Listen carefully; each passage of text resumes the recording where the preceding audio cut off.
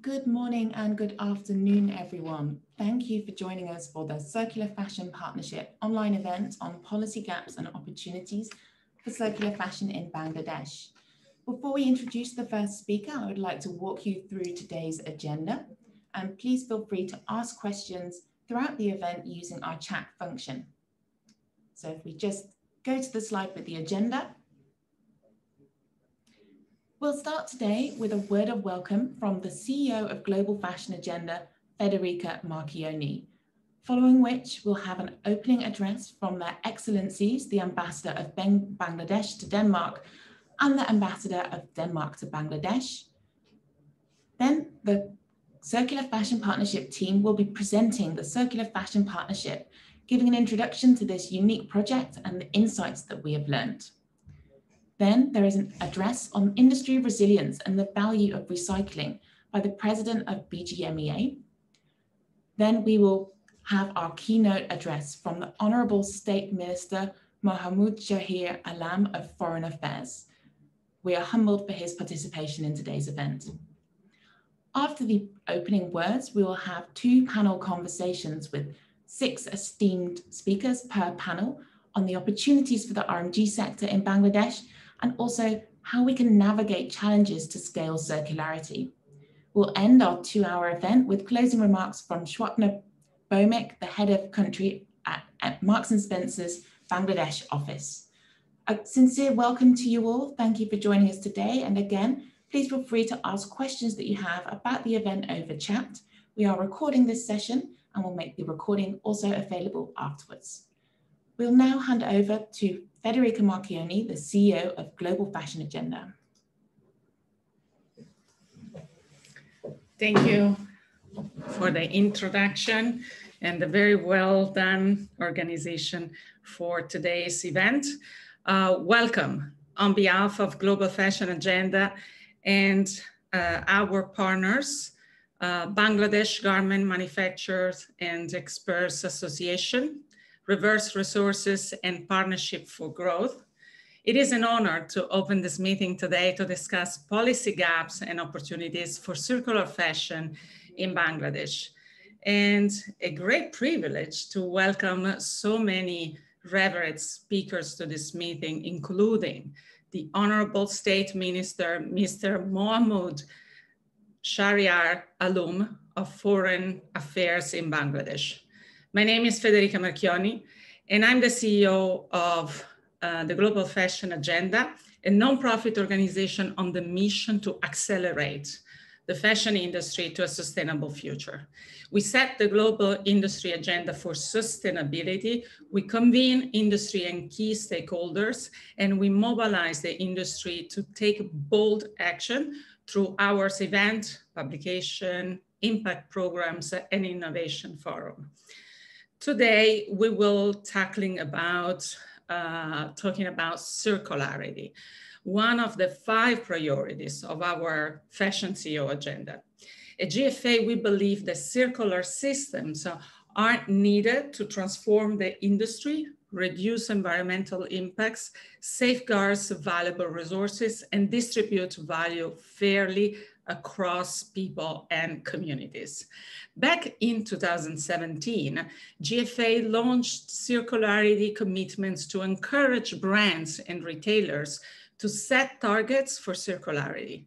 12.5% of the global industry joined us, and significant progress was made, for instance, designing for circularity and implementing circular business models. These commitments also helped us to understand barriers and opportunities for circular fashion. And I would like to share with you the 3 takeaways that brought us to the occasion today. To transition to a circular system, we must collaborate throughout the whole industry through a cross-sectorial approach. We need to establish innovation in the countries where fashion is produced, and we must scale recycled materials so that they become more competitive than their virgin counterparts. We therefore initiated the Circular Fashion Partnership in 2020, a project to facilitate collaboration between brands, manufacturers, and recyclers, support the development of the recycling industry in Bangladesh, and create a long-term, scalable transition to a circular fashion system. My colleagues will further introduce this unique partnership to you and will share some of our first interesting findings about the extraordinary business potential for Bangladesh to become a leader in circular fashion, such as, for example, $500 million of potential saving when recycling even just its 100% cotton waste. We will also be talking together about political barriers that we need to address as a global community to make such figures a reality. I would like to take the opportunity to thank all our distinguished project partners, BGMEA, Reverse Resources, and P4G, our charter signatories, Bestseller, Cycle, OVS, and Tarasmina Apparels, new affiliates, partners such as Ivory Dennison, Fashion for Good, McKinsey & Co., and of course, all of the other pioneers, brand, manufacture, and recycle who have joined the Circular Fashion Partnership. To policymakers and the investor community, I would like to extend an invitation to join us in discussing how we can together remove barriers, unlock investment, and scale circular fashion in Bangladesh. It is my privilege to now introduce His Excellency, Mr. Mohammed Allama Siddiki, Ambassador of Bangladesh to Denmark, and Her Excellency, Mrs. Winnie Estrup Petersen, Ambassador of Denmark to Bangladesh, for their opening address. Your Excellencies, handing over to you. Thank you.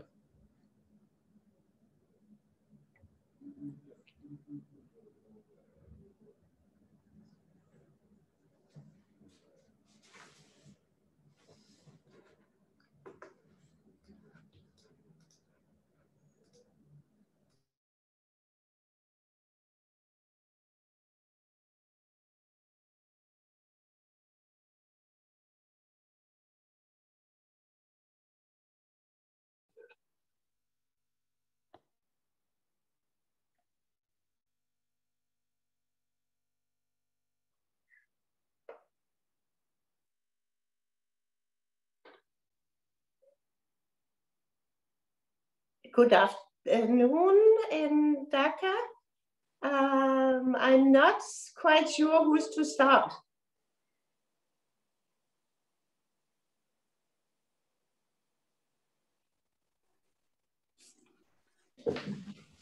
Yes.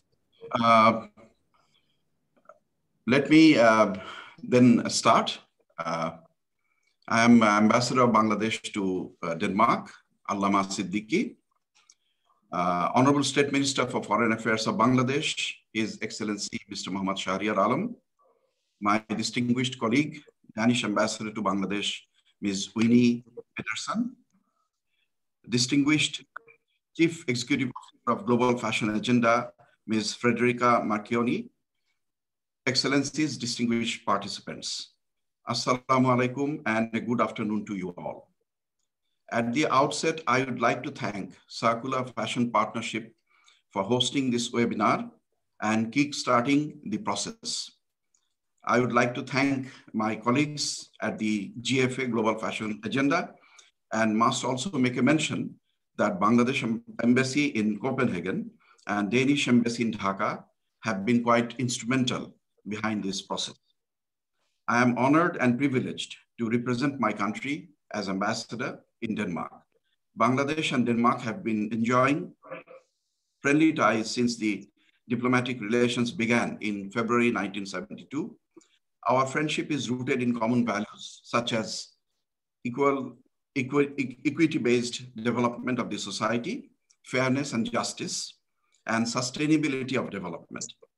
This year, we are celebrating our Golden Jubilee of Independence, and I'm happy to share that my country, Bangladesh, has achieved remarkable economic and social progress in recent years under the dynamic leadership of the Honorable Prime Minister of Bangladesh, Her Excellency Sheikh Hasina, particularly in poverty eradication, education, health, women empowerment, food production, and also industrialization. Denmark has been successfully operating its green economy in combating climate change and by promoting green agenda. In fact, Denmark is the leading country in this sphere of activities in the world. Denmark's initiative to lead a new platform, Partnership for Green Growth and Global Goals 2030, in brief, P4G, to promote green economy and achieve SDGs with focus on climate change, renewable energy, food and water security, and circular economy is highly commendable. It may be pertinent to mention here that the circular economy holds promises for achieving multiple SDGs, Sustainable Development Goals, such as SDG 6 on energy, SDG 8 on economic growth, SDG 11 on sustainable cities, SDG 12 on sustainable consumption and production, and SDG 13 on climate change. I believe circular fashion is the new black in the apparel industry, and it is the future. Today, we are gathered here to explore the opportunities for circular fashion in Bangladesh and to kick off the process of creating a circular business model within a few years from now. We hope that Bangladesh, with support of the international community, will be a role model in this sphere also. Bangladesh mission in Copenhagen had meetings with the P4G gateways, as well as the drivers of this initiative. It will continuously nurture these relations and engagements, and it will do its bit to see the initiative come to fruition. Let me also mention before closing my remarks that we have today Honorable State Minister for Foreign Affairs as the keynote speaker, and no one can better suit this position because of his great knowledge in the industry, his role in the policymaking of the government of Bangladesh, and his long-term, long-gained knowledge in diplomacy.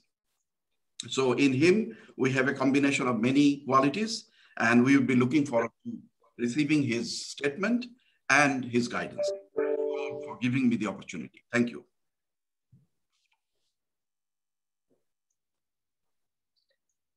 So I will take over from my dear colleague, Ambassador of Bangladesh in Copenhagen, Honorable State Minister of Foreign Affairs, Bangladesh, and Mrs. Federica Marchionni of Global Fashion Agenda, and all distinguished guests.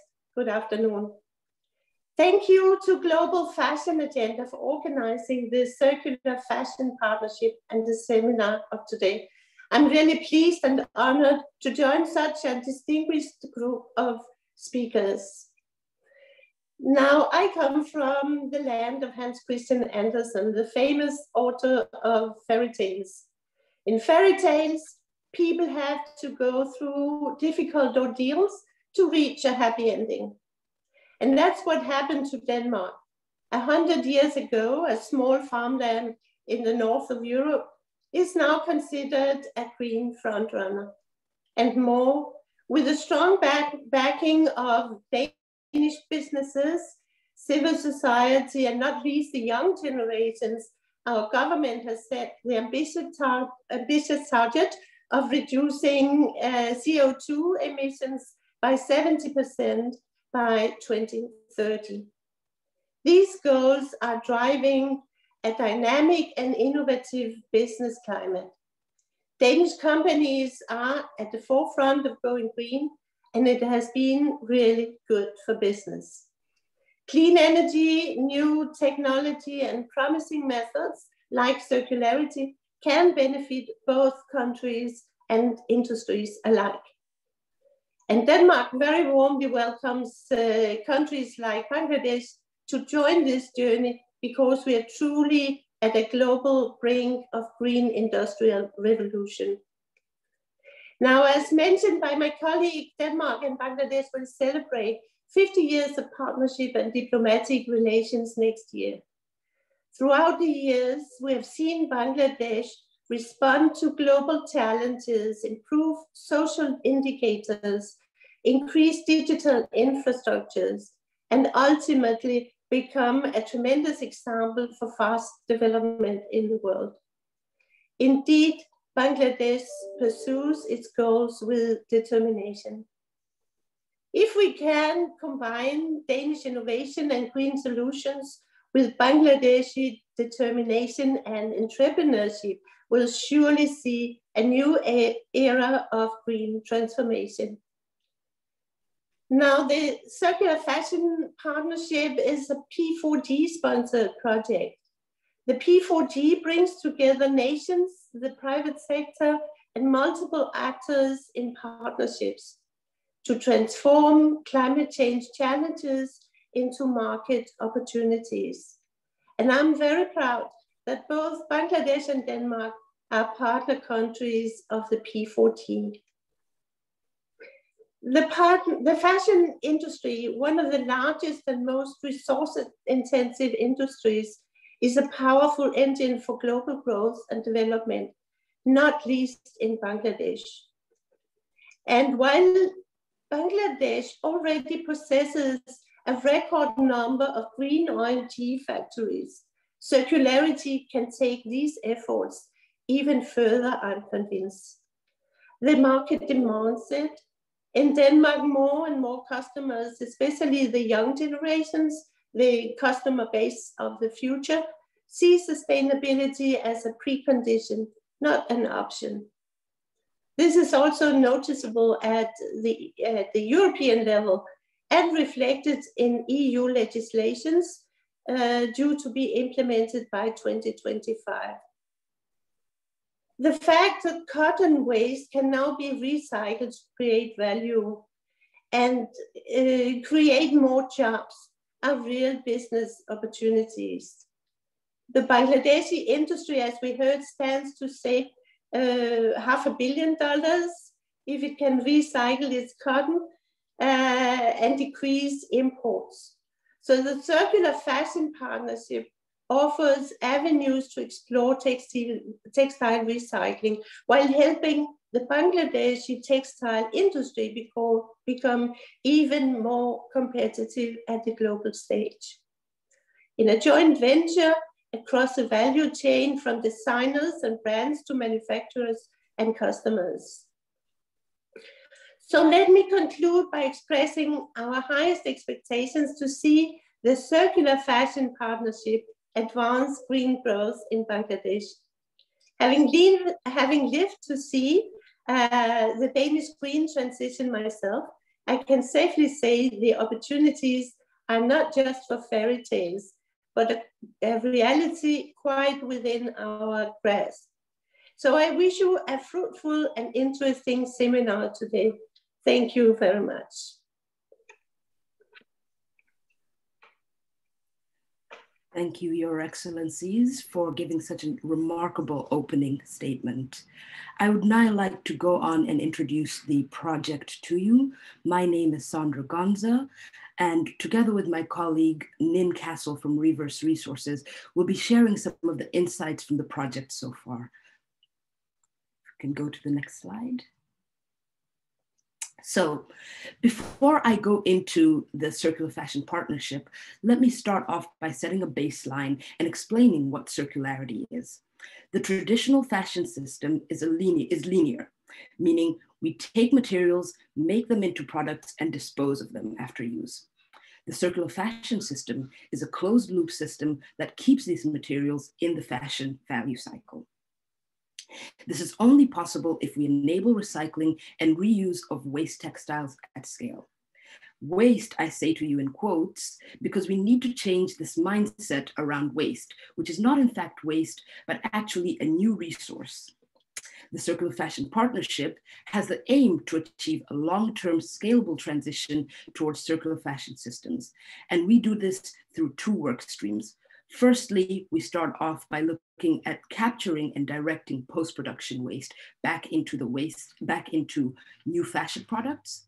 And secondly, we did a dead stock study in which we tried to look at solutions for the dead stock pileup resulting from the COVID-19 crisis. We do this together with all our different partners and collaborate amongst different affiliate partners, as you can see on the slide there. If you can go to the next slide, please. For this circular fashion waste business model, we do this in 2 stages. First, we started off with the tracing and capturing of waste system, doing this together with the Reverse Resources platform, and at factories, setting up segregation, gathering the waste. And then in the second stage of the business model, we're really exploring the circulating of this waste back into the value chain, working with different recycling solutions, rerouting this waste back into the solutions, and eventually working together with brands to hopefully make new fashion products from the waste, recycled waste. If we can go to the next slide. And these are some of the partners, some of the brands and participants that have joined us together for the partnership in this year. We have announced a few more brands. We have 20 brands now. We have about 17 recyclers that have joined us, and many, many manufacturers within Bangladesh that are onboarded throughout the year. I would now like to hand over to my colleague, Min, who will go a little bit more into explaining how we've done so far. Hello and good afternoon. As Sandra mentioned, the project is structured into 2 stages. The stage 1 kicked off at the very end of last year when our first brand partners, Bestseller and OVS, started onboarding a select group of manufacturers. Since then, we have carried out 62 training sessions on improved handling, segregation and labeling of textile waste. So far, 13 of the 20 brands in the partnership have started onboarding their factories, and we have already 24 factories segregating and shipping their waste to the project's recycling partners, with many more expected to start in the coming months. This graph shows the progress of the project so far. The mid-blue color shows how much cutting waste was segregated and has moved out of the factories. The dark blue color shows how much was left in the factory's inventories at the end of each month. And here you can see an upward trend of factories being onboarded and the volume of waste segregating also increasing. The exception to this trend is May's data, which was greatly affected due to the coronavirus lockdowns, Ramadan and Eid holidays. However, here we are, only halfway through June, and we are again making great progress and very much expect to make a good jump forward this month. Despite the current situation we find ourselves in and the real challenges the industry is facing navigating a global pandemic, so far 487 tons of waste has been segregated and entered into the Reverse Resources platform. The shaded graph shows that out of the 487 tons, over 179 tons has been traced to recyclers in the partnership. We expect the percentage of waste traced to increase alongside the volumes and as efficiencies in the matchmaking process can be achieved. However, some of the factories in the partnership are also using the Reverse Resources inventory tool and inputting more of their textile waste to use as part of their Higgs waste reporting module to help improve their Higgs score. Next slide. So we have made great progress. We have established segregation and tracing of textile waste. And this traceability is the key to scaling circular supply chains and to support emerging recycling technologies to source socially and chemically compliant feedstock. We are at the very beginning of a huge shift towards circularity, with an expected 500 times growth in fiber-to-fiber recycling in the next 5 years. However, globally, there is a massive lack of data on textile waste flows, and this is required to support the emerging and scaling recycling technologies and for companies to make investments in this area. So as part of the Circular Fashion Partnership, Reverse Resources carried out an in-depth analysis of post-production textile waste in Bangladesh. Using UN Comtrade data, we can estimate that around 305,000 tons of spinning waste is generated every year. Around 124,000 tons of knit and weaving mill waste is produced, and 453,000 tons of RMG waste, which includes cutting waste, cut panels and sewing, etc. Currently, the majority of these wastes flow into low-value use cases or are often exported for recycling and valorization in other countries. As a country so reliant on fiber import, these waste streams could actually serve as a huge fiber resource for Bangladesh. With improved and new recycling technologies that are already available today, the exportation of highly valuable cotton and cotton-rich waste from Bangladesh represents a huge system loss for the country. Using the Circular Fashion Partnership's brands productions data as a reference point, we were also able to create estimations not only in the volumes and types of textile waste, but also broken down by composition. Our analysis shows that around 250,000 tons of the mill and RMG waste is in fact 100% cotton. And according to the Reverse Resources pricing structure, this waste is worth around 100 million for factories producing cotton-based products. In 2019, Bangladesh imported around 160 million tons of cotton staple fiber. If just the 100% cotton, not even taking into account all the cotton elastane and cotton poly blends, if just the 100% cotton waste was recycled locally, you could reduce the import of cotton fibers by 15%. And as mentioned previously, this would save $500 million in imports. This fiber breakdown by composition is fundamental for companies to map out the types and capacities of future recycling plants.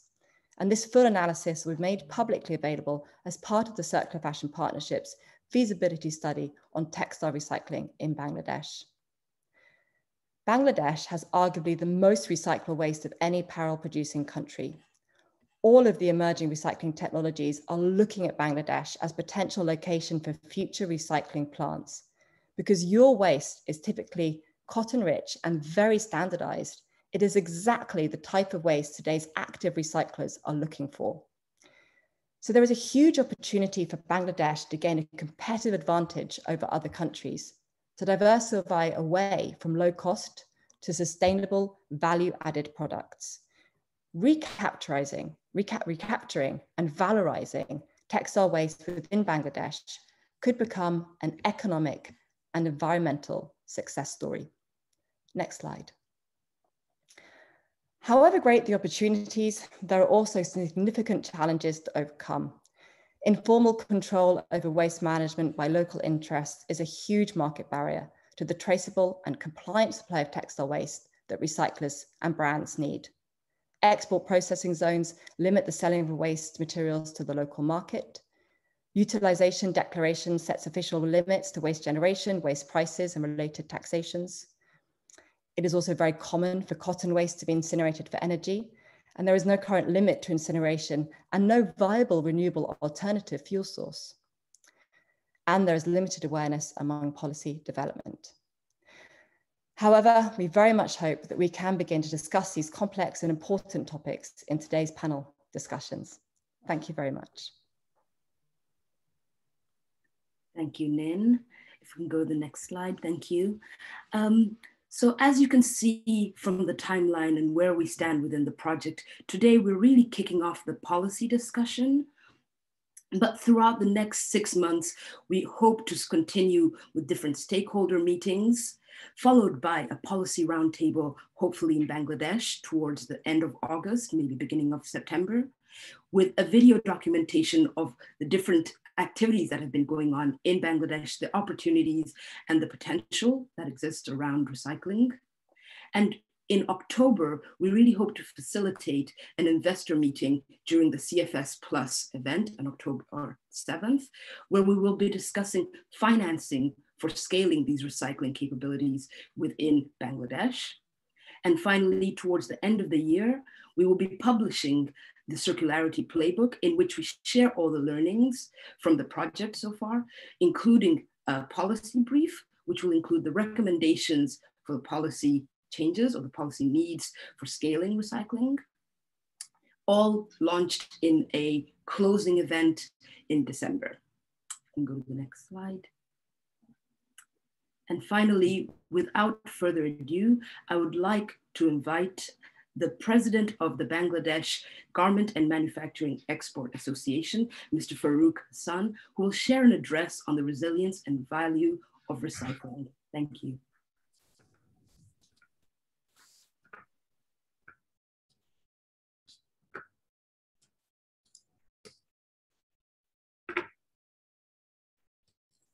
Honorable State Minister, Mr. Mohammad Shahriar Alam, Minister of Foreign Affairs, Bangladesh, His Excellency, Mr. Allama Siddiki, Ambassador of Bangladesh to Denmark, His Excellency Winnie, Petersen, Ambassador of Bangladesh, Denmark to Bangladesh, distinguished Ms. Federica Marchionni, CEO, Global Fashion Agenda, distinguished panelists and audience.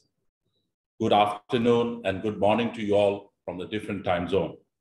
From Circular Fashion Partnership and on behalf of the BGMEA, I would like to welcome you all to this virtual event of Circular Fashion Partnership titled Policy Gaps and Opportunities for Circular Fashion in Bangladesh. Distinguished presence, Bangladesh is the second largest apparel exporting country in the world, and our economy is heavily dependent on this industry. 84% of our overall export earnings are generated from this particular sector. It employs around 4 million workers, mainly women from rural areas. We are facing difficult times due to COVID pandemic. Around $3 billion worth of orders were either canceled or put on hold. Around 15 fashion brands sourcing from us sought bankruptcy protection, which created a huge pressure on the manufacturer, coupled with the impact of discount and declining demand. Thanks to the timely stimulus provided by the government of Prime Minister Sheikh Hasina, the livelihood of our workers were saved. But we are still striving to build back better. The global fashion industry historically follows the linear model of business, that is take, make, dispose. But we cannot afford to continue on this linear model. Circular economy can build a pathway for greater environmental sustainability coupled with economic growth. It is what we call closing the loop. The global apparel industry is accounting for 10% of global carbon emission, 20% total industrial water pollution, and 4% of the world waste each year. According to the report published by the Global Fashion Agenda and McKinsey and Company, widespread adoption of circular economy in the apparel industry would reduce 10% of the apparel industry's GHG emission. In 2019, the European Environmental Agency issued Textiles in Europe, Circular Economy, and textile was one of the 7 product value chain targeted in the EU's CE Action Plan released in 2020. Major European brands and retailers are also making strides in this initiative to transform textile economy to circular. A good number of strategic brands sourcing from Bangladesh, notably H&M and Inditex, have pledged to source 100% recycled or other sustainably sourced material by 2030. The transformation of the global apparel industry from linear to circular is part of the next techno-economic paradigm shift within global business landscape. Bangladesh is one of the largest producers of textile scrap in the world. Around 400,000 tons of pre-consumer textile waste is produced annually, of which only 5% is being recycled locally. Instead, through the partnership with P4G, we are working to build a circular model in Bangladesh by developing domestic recycling facilities, technologies, and expertise. We appreciate the collaboration of P4G in the Circular Fashion Partnership being implemented by the Global Fashion Agenda, BGMEA, and Reserve Resources. The partnership is mobilizing 12 brands, 15 recyclers, and 85 manufacturers. To increase the use of recycled fibers in textile, I sincerely thank all the partners. This particular project created the stepping stone for Bangladesh RMG industry towards the journey of closing the loop. The culture and customs in Bangladesh are far different from our main market, the EU or the US. So it is very important for us to develop customized local ecosystem of circularity. We look forward to take forward the Circular Fashion Partnership in the future to a localized platform and develop the capacity of manufacturers, recyclers, and waste handlers to domestically close the loop. We are also looking forward to post-consumer waste recycling, and we need strong collaboration from the P4G and April brand to do so. Sustainability is one of the core areas of concern for the BGMEA. We have already made some great stride forward. Bangladesh has the highest number of LEED certified green factories in the world. We have now 144 LEED green factories, of which 41 are platinum, 89 gold. And for this outstanding achievement, BGMEA have received 2021 Leadership Award from USGBC, United States Green Building Council, as the first trade association of the world in last 10th of June. BGMEA signed the UNFCCC Fashion Industry Charter for Climate Action to reduce GHG's emission by 30% by 2030. Recently, 47 BGMEA member factories published SDGs report partnering UNDP and Bangladesh government. So altogether, a positive momentum has been created. Achievement in circular economy is very important for SDGs 12, which are important for Bangladesh government as well. To foster circular economy in Bangladesh, we need a conducive policy environment, if not for all the sector being the most potential sector, a circular policy for the RMG and textile industry would be very helpful. I request the policymakers come forward to help the industry in this regard. Dear presence, we are enthusiastic about circular economy, but we have reservation. One of the principles of our economy is keeping product and material in use. But the RMG industry in countries like ours flourish based on the fast fashion culture. Therefore, while we are moving towards a circular economy, we have to be very cautious about the economic impact on the manufacturers and need to study how we offset the negative impact through a market-based solution. While we move towards a circular economy, the skill and efficiencies of our industries have to continue to improve in order to competitive in the global marketplace. I wish all success on today's event. Thank you. Have a good day. Stay healthy and safe. Thank you, Mr. Faruqe, for such an inspiring and positive call to action. And now, without further ado, I would like to invite our keynote speaker, the Honorable State Minister, Mr. Mahmoud Shahriar Allama of Foreign Affairs. Thank you.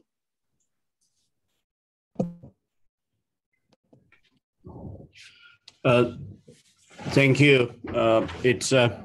It's my true pleasure to join this very noble initiative, I must say. Federica, CEO, Global Fashion Agenda, Excellency Ambassadors of Denmark, Winnie Petersen, and our own Allama Siddiki, Faruqe Bhai, newly elected president of BGMEA. I haven't had the opportunity to congratulate him in person, so please accept my apology. And I have a lot of witnesses here that I'm congratulating you, and I promise that we'll be working together to make the industry even stronger, further, better. I'd like to express my gratitude to Neen and Sandra for the excellent presentations that you have made. I must say that being a board member of P4G, I feel proud that the leading industry of Bangladesh is now engaged and working hand in hand for a better climate and better future, and leading by example for the industries in the world. I thank the Circular Fashion Partnership and the co-hosts for inviting me to this webinar. I sincerely appreciate Danish Embassy here in Bangladesh and Bangladesh Embassy in Copenhagen for joining hands. And this is indeed a very good example of building synergy around issues of our mutual interest. And as indicated by the Ambassador of Denmark, that we are approaching 50th year of our cooperation, and we can't ask or look for a better opportunity than this to celebrate our, or rather start celebrating the 50th anniversary of our relationship.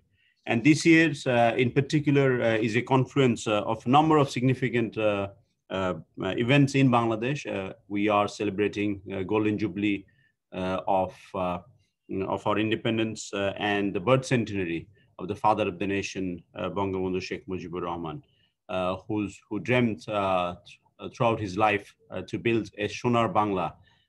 That's a Bangla word, but in translation it's golden Bengal. Now, golden also means green. That means a better, prosperous, healthy, cleaner nation and society. We have received this year also, as I said, this is the year of a confluence of a number of significant events. We have received a recommendation from United Nations from the Committee of Development Policy about our graduation from LDC category to middle income category. As we are all battling with the rest of the world as well, the adverse fallout of the COVID-19 pandemic, while we are also waiting for the upcoming COP26 with renewed enthusiasm. We have also prepared our national commitments that will be announced very shortly, and keeping climate and environment in the center of that particular policy. Now, I was wondering at the beginning that these initiatives requires customers' participations, retailers' participation, and I see there's a very rich number of retailers who are already committed and involved, and a number of major manufacturers in Bangladesh are already on board. So I have absolutely no doubt that this will be a fantastic project, and this will, as probably Nina or Sandra went on to say, that Bangladesh produces are the marketplace for the largest recycling, with largest recycling capacity. And we will surely lead by example, and we will know that hopefully to some extent by end of the year when there is a closing report event in December. But I'm sure this is, not we are aiming for a closure of the project, but this will be the first phase, an eye-opener for everyone. And today's event, I saw the topic suggests that we talk about the policy and policy gap and opportunities. And I only see opportunities. And I think we can fill you in with informations that government encourages these initiatives, and there are special tax rebates and provisions made in recent times, not this year in particular, or 3 years ago, for manufacturers who are going greener. And also, as you are aware, or if I may politely remind some of you, that Prime Minister Sheikh Hasina, being the chair of Climate Vulnerable Forum, is truly leading her country by example. When a couple of years ago, world came to a standstill in terms of delivering their commitment after certain COPs and failed to raise that $100 billion for the countries who needed it most. She didn't sit quiet. Prime Minister Sheikh Hasina went on to create her own fund for the government of Bangladesh, and since then we have spent a couple of $1 billion already in mitigation and adaptation. And we are also investing in industries as a government. The new zones that are being built for the industrial expansions or relocations, government is ensuring that those comes with central ETP plants and central waste disposal system, and also sustainable electricity and power productions. So there are obviously still, I would say, that lesson that we need to learn, and we will take any suggestions and recommendations by Circular Fashion Partnership Project to adopt and fine-tune our policies. And as a member of the government, I can promise to the industry stakeholders here, BGMEA, and the partners in Denmark and throughout the world, especially all the brands, that recommendations that you make, and if you find any policy hindrances, we will be happy to address those issues to pave the way for a better implementation of such initiative. And this is, as I said, this is probably the first one, but I'm sure many other parties, individuals, brands, businesses, countries will come forward and follow the suit. But from my own personal experience, I would request the partnership to try and address one particular issue, is that that we need to create customers, the customers awareness. I mean, obviously we have retailers. I saw, as I said, a very rich list of retailers here, but it's very important that we try and educate and aware the ultimate retailers, customers. They are the one who is at the end of the day going to buy the product. And one I had to mention, and I'm sure this will not be an example, but a couple of years ago, I remember when I was active in business and I left in 2006 or 7. Prior to that, fair trade was the buzzword, and millions of dollars were invested, and it was aiming to uplift the livelihood and the living standard of the cotton growers at the farmers level, at the workers level in those cotton fields, whether that be in India or Pakistan or in the West. But that failed because the little premium that was required to accommodate the extra cost of the cotton that was translated into yarn and fabric and garment eventually, the customers were not prepared to pay extra 20 pence or 20 cents for every t-shirt, or 50 cents for a pair of jeans. And that failed. The order sizes reached to 1 million when I was active in business, but it went down to none in just a couple of years.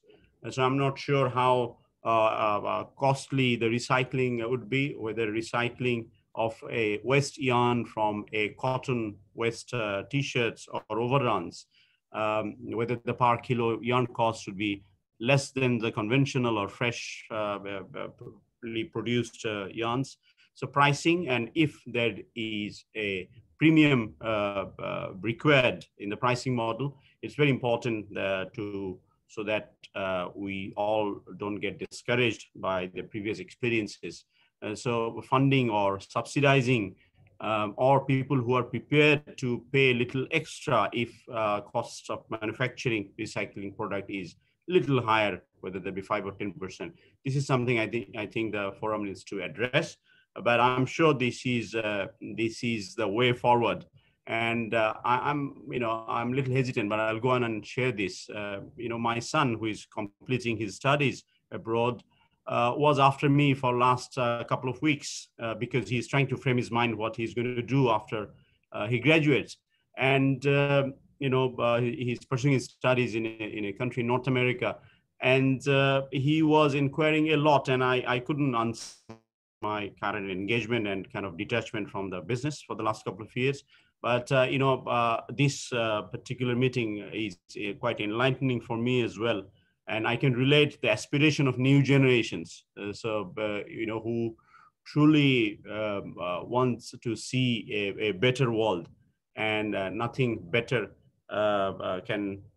we can expect than this circular fashion partnership for the industries and for the environment and for the world. And as I said, this project can very well lead by example in future. So I wish the initiative well. I'm grateful for selecting Bangladesh to do this project. And this also an example that we listen, we believe in partnership, and we accommodate and try and accommodate that is better for humankind and for global good. So I wish all of you well. Stay safe. Thank you very much. Jai Bangla, Jai Bangla. Honourable State Minister, on behalf of the whole team at the Circular Fashion Partnership and our representative organisations, I would like to extend our sincere gratitude for your time and contribution today. It's really with your presence and the expressed sentiment that you shared that you're already contributing to our partnership objectives, and we look forward to sharing more opportunities and of course results with you as we proceed in the project. So thank you very much.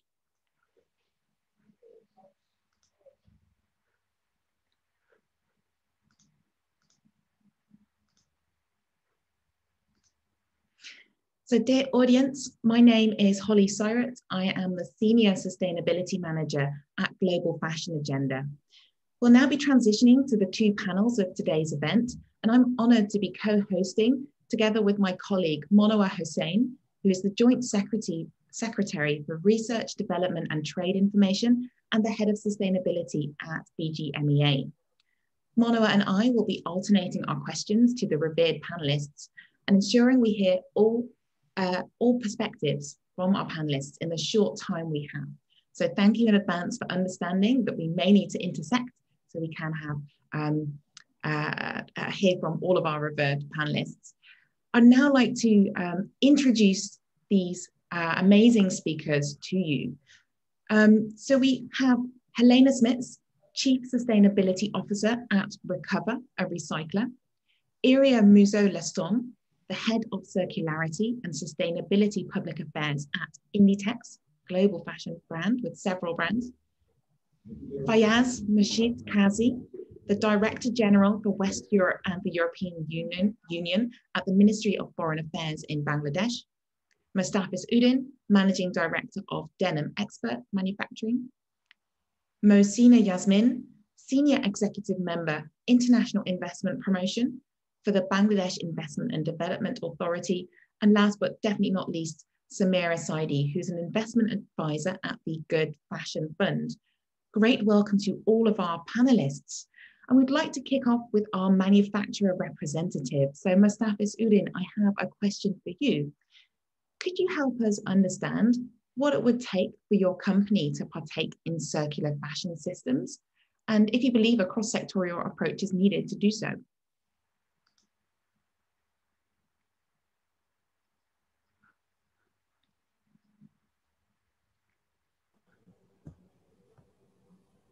Hello.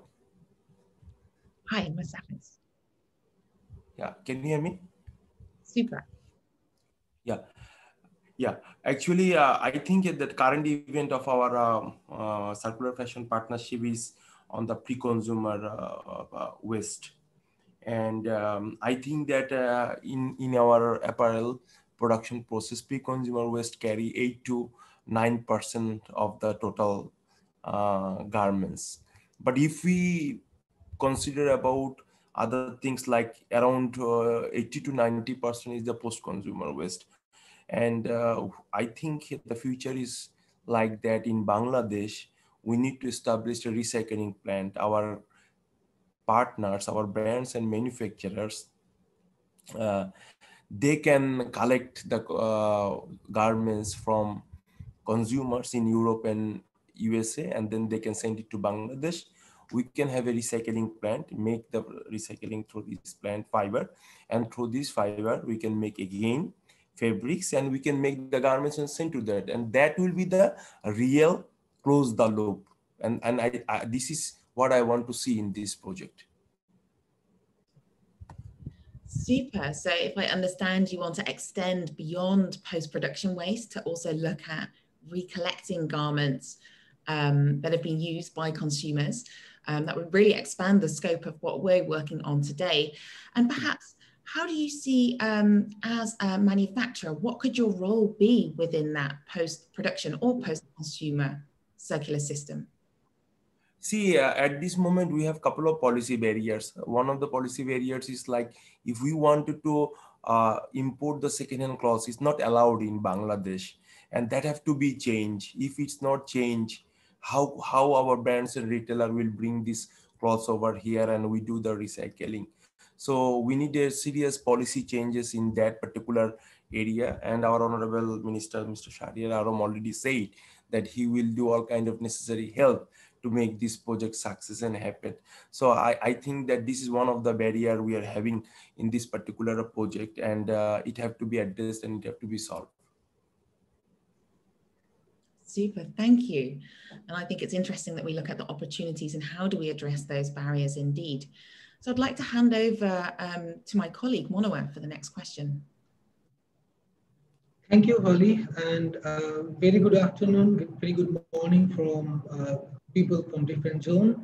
My name is Mohammad Monor Hussain, and I'm working in the Bangladesh Garment Manufacturers and Exporters Association, BGMEA, and we are also a partner of this particular initiative. So I would like to ask a question to a very important panelist today. Iria, you are representing one of the very important strategic brand for Bangladesh, which is Inditex, and you have been a true partner for the development of this particular sector in Bangladesh. So I have seen that Inditex have a strategic target to, going to sustainable fiber mixing by 2030, and you want to ensure that all your fibers are sustainable. So how you see, how and why you want to scaling up circularity and recycling in Bangladesh? Can you please enlighten us about this?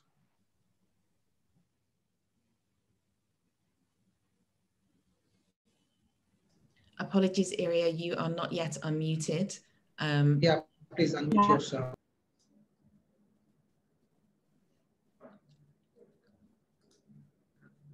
Apologies. Is it okay right now? Yes, perfect. Okay, perfect. So first of all, thank you for having us today. We are very, very honored to participate here with such distinguished personalities and panelists.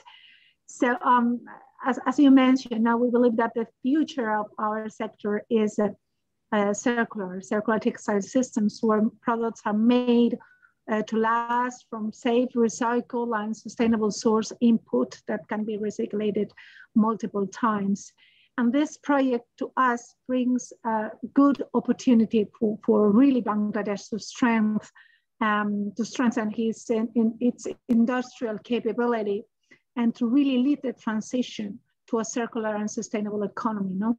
What we think is that if we really are able to develop this circular economy model within Bangladesh, we can reduce the dependencies or virgin cotton imports and really improve Bangladesh competitiveness and create job opportunities as a pioneer for textile recycling. So, for example, at Inditex, we try to integrate the circular economy in all of our activities and operations, from efficiency of our offices to our products, logistics, and point of sale management. And in this sense, among other objectives, we have committed that all of our products will be 100% produced with sustainable cotton, linen, or polyester in 2025, and even with sustainable viscose already in 2023.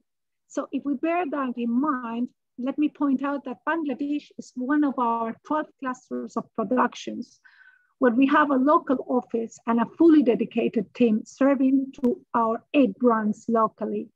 This country is the second biggest clothing exporting country worldwide and is key for circular future of textiles industry. Over there, we work with more than 118 suppliers and more than 415 factories that represent a collective workforce of more than 800,000 employees. So we strongly believe that we have to work all together to develop the industrial recycling capabilities. And now you have quite a strong industrial layer of spinners in the country working And the local textile waste is typically cotton rich. And as Nin was mentioning before, is exactly the type of waste that today active recyclers are looking for. So investing and developing local industrial threading capacities and fostering university textile education on recycling could represent a huge opportunity to reduce cotton import dependence, competitiveness by developing worldwide unique recycling norms that are the ones that we are demanding from the part of the brands. Thank you, Ilya, for your nice and eloquent presentation. We also, from the manufacturers, I can say that definitely our manufacturers will be strategically collaborating with Inditex and try to fulfill your pledges to, sourcing 100% sustainable fiber in the days to come. Thanks. Now I would like to hand over to my co-host, Holly. Thank you. And I think Iria's talking about the scale of the work that you're doing and this real need for more recycled materials ties really well into our next panelist, Helena Smits, who's the CSO of Recover. Helena, could you tell us a little bit more about what Recover's doing and what opportunities you see in Bangladesh? Yes, of course, I would be happy to. And first of all, also, thank you so much for the opportunity to be part of this panel today. Just to echo Iria, I think that we also really truly believe that the future is circular, and Recover has been recycling textile waste for over 70 years. So it's something that's also in our core DNA to do. But to do this, we need to achieve circular fashion for all, which is the vision that we have for the industry, is we need to do this at scale. We cannot just be one factory, and we need to collaborate. We need to be able to serve the mass market, and we really feel that Bangladesh is a great hub to be able to do that, because we are currently establishing our second facility in Bangladesh. And it's a great place to be for us because it's close to the waste and close to the manufacturing. For us, this means that we can reduce the impact and the cost of transportation, which is also to the benefit of the brands that want to have a product with the most sustainable performance, of course. And we want to scale beyond that. Let's say the plant would go to about 20,000 metric tons per year. So we will need a lot of waste. We know that there is a lot of waste, but the opportunity is to have a good system where we can access the waste that we need, and that there is transparency and quality guarantee in that. So that's why we also really support this project. But in addition to that, and also to echo Mustafi's, is that we truly believe that the way forward is also beyond post-industrial waste to go to post-consumer waste. And we need to echo the fact that this plant in Bangladesh, we would want to also be able to recycle post-consumer waste in the future. And so that there is an opportunity to relieve the restrictions on importing that material into the country to really go towards full circularity. Thank you so much, Helena. And that really ties it together. So we're looking at this full circular system.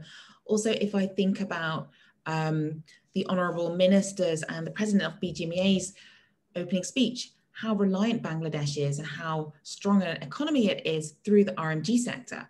If we move away from this fast fashion that the country has grown upon, we need to find out what else would replace that. And maybe it is seeing how can we close the loop from post-industrial waste through post-consumer.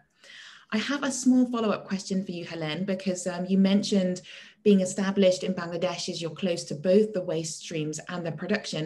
And I actually noticed a question on the chat about the carbon footprint and transportation. Does that weigh into your decision? And do you know perhaps what savings you make by being established in the place of waste and that's not shipped? I would say that I don't have the exact LCA data. For us, it is, we know that transport contributes.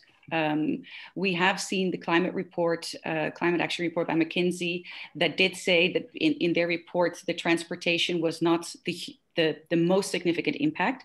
So we know that in addition to transport, renewable energy, for example, is a very important driver to reduce the climate impact of our products. But it's definitely an important aspect as well. So I'm sorry, I at the moment cannot yet quantify, because the LCA data that we have for our product is actually taking into account from the recycling when it's arriving at our doorstep. So this is something that we would like to explore indeed in the future to quantify that. So thank you for that question. Super, and perhaps that's something we can all work on together. Handing back over to you, Monora. Thank you, Holly. So I would like to ask a question to Samira Saidi, and she's representing Good Fashion Fund. Good Fashion Fund is, I think, a multinational financing avenue. As long as the Bangladesh RMG industry and recycling is concerned, I think one of the major impediments behind implementing a circular fashion in Bangladesh, that is finance. We don't have enough financing opportunity in Bangladesh. Though we have some green finance avenues, but those are also very not very easy to get. The due diligence structures are very different, but I can assume that with days to come, opportunities will be huge. So as an advisor, finance advisor, how do you evaluate the scope and opportunity in Bangladesh to finance circular economy? Thank you. All right. Thank you so much, Monor, and thank you to the Circular Fashion Partnership for putting the conference together. Quite honored to attend this. So good morning, good afternoon, and assalamu alaikum. So I'm Samira Saidi from the Good Fashion Fund. And as you rightfully say, finance is quite critical in the whole ecosystem in circularity. And as the Good Fashion Fund, we've built our value proposition on this, seeing the need for funding and trying to fill in to meet this need. So in particular with recycling, there's great potential, as we've talked about in the conference to the speakers, especially now with collaboration and the push towards scalability. Finance is coming out as a key requirement for the players in the industry. So we see a lot of requirement as well and a gap to be filled in CapEx financing. Mostly because the financial sector in Bangladesh, we have quite a number of players. We have the commercial banks and the government through subsidies. But we see that commercial banks are better placed towards offering working capital financing. And this is what a business would require to meet the day-to-day cash needs and the liquidity needs. And there is a gap towards who would finance SMEs exactly, because we find that there's a high cost of capital for SMEs who generally attract higher interest rates because of the risk involved in financing such companies. So there is a gap in the cost, which is quite high from a local financier, as well as there being a gap in USD loans. So you'd find that the equipment, whether it's recycling equipment or other, would ideally or sometimes be bought in countries where they need to finance it in USD. So they would need USD loans for this. And this is where our whole value proposition is based, that we come in to offer USD loans and at the same time, they are at long-term tenures, which would enable the manufacturer to get the value from the equipment they are purchasing, and the tenure would meet the payback of the equipment. We also see a great opportunity as well in technical guidance. So most manufacturers are indeed interested and keen towards moving towards sustainability, be it recycling or buying equipment that would lead to energy savings, water savings, or in materials. But there is a technical gap where most manufacturers would need assistance to understand what's there in the market, what's good for them. And for the Good Fashion Fund, we've been able to partner with the Fashion for Good, who are our sub-advisors. And through this, we are able to guide our clients through what equipment is best suited for this. So it is a whole, we are financiers, at the same time we are impact financiers. And in this sense, we are able to give to guide the client well towards sustainability. Another quite important opportunity that we see is improvement in ESG. So yes, we are financiers, right? And we see what's critical now is to guide manufacturers towards improving their environmental, social, and governance aspects. And being an impact fund, we are very well placed to do this through working with technical, companies as well. And the company itself, the manufacturer, we are in a position to establish actionable plan where we say, well, this is where you are and this is where you're supposed to be. And through our funding, we can guide you and work with you hand in hand to improve this. So these are the opportunities that we see from a finance perspective. Thank you, Sandra. I think you have looked into all of the points that you should address. I think I just want to add you one point with this, because whenever we think of a linear business, that has a different model. But when we think of a circular business, that actually have a different model, because from the stage of ideation to, up to a certain level of profit making, it's a different than a linear business, because that's not a proven one. That's one point I would like you to work on. At the same time, I have seen that most of the scheduled bank and commercial bank that are working in Bangladesh, they yet not taken the sustainability in their mainstreaming. They actually right now, even today, they're looking into as a niche issue, not a main issue. So they're always like to, finance the working capitals and all. So therefore, I think if the literacy of the bankers in the area of sustainability, fashion for good can work on that avenue as well, that would be very helpful. Thank you. Over to you, Holly. Thank you. I'm loving the relay. I have a question for the Director General of the Ministry of Foreign Affairs for West Europe and European Union. I just want to check that he is available to join us. Oh, wonderful. Pleasure to meet you, sir.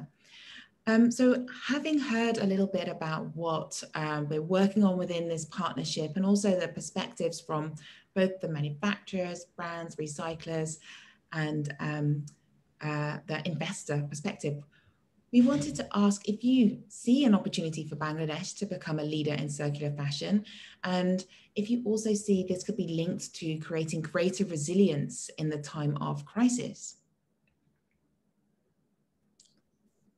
Thank you very much.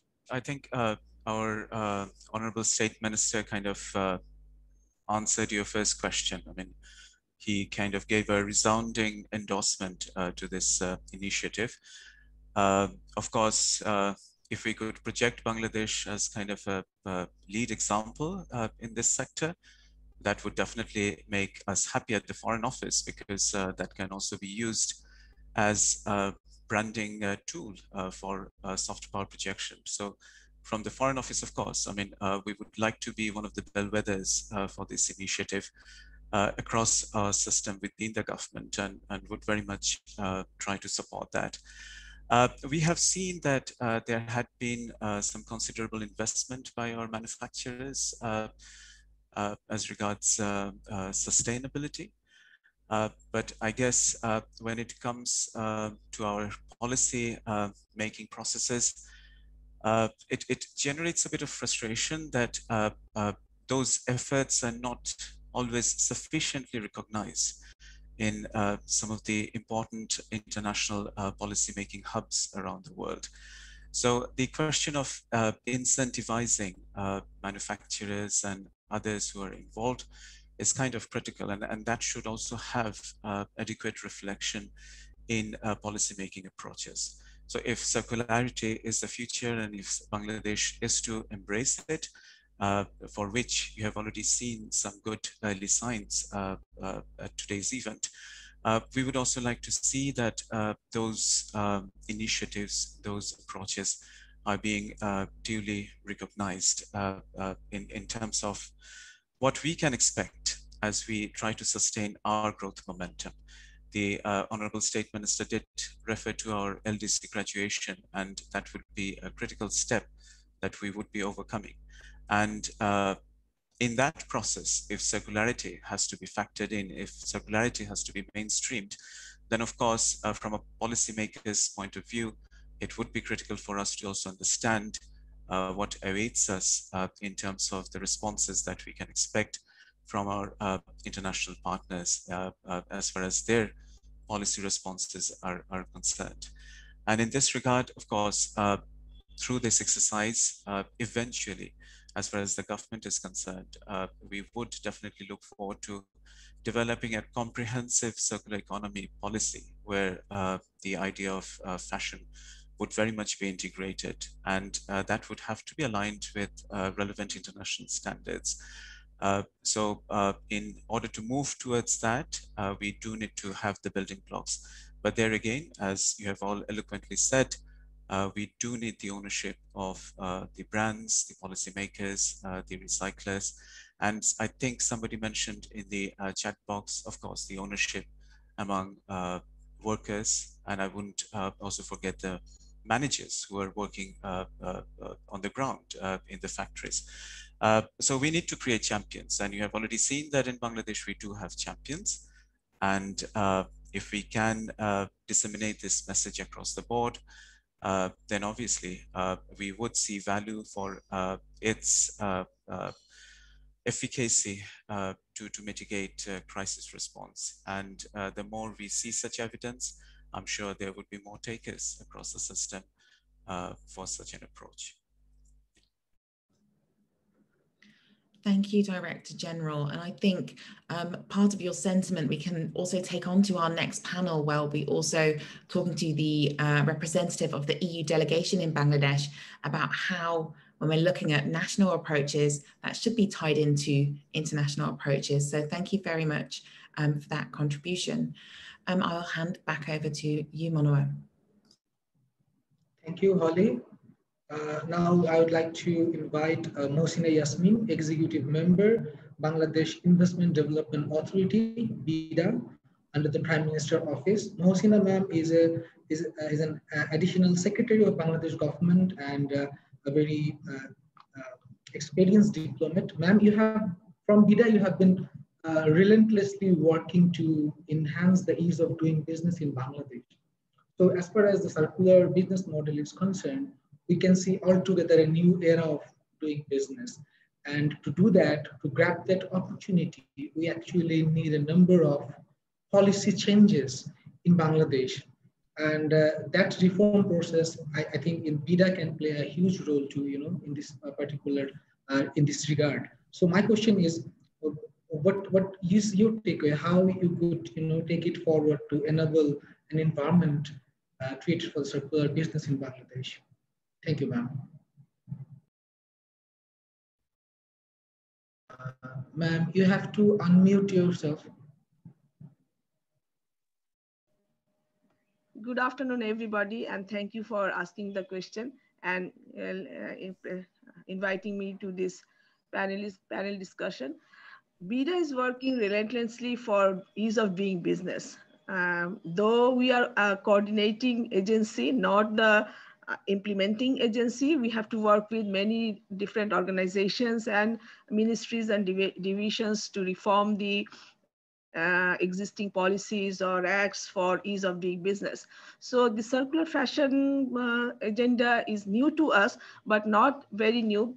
We can work with it, and we are already doing ease of doing business. So I think if it adds to our agenda, we can take it as an agenda and we work it for it. But please be note that we have to take with us the Ministry of Industries, because they are the regulatory regime for every industry. And for BGMEA, for government industries, Commerce Ministry is the has the largest and highest stake in garments industries, and also the NBR, the regulatory regime for taxes. So I think if we can work together and we can, if there needs to be reform any policies, any acts, or any regulatory tax regimes, that we can work together, and BIDA will help in doing those reforms or making those drafting laws, new laws. So I think I will ensure you, so if this agenda comes to us, we will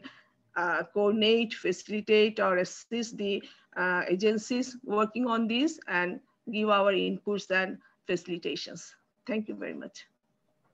Thank you, ma'am, for your kind direction. You have very eloquently said that Minister of Commerce and also Minister of Industries and NBA could be a very good partner. So in this regard, as our President BGMEA has also requested, if not for the whole country, at least being the most potential sector, if we can start drafting a policy for the circular economy, especially for the apparel industry, that would be great. So we will be looking for your help, and if any last word from you. Thank you very much.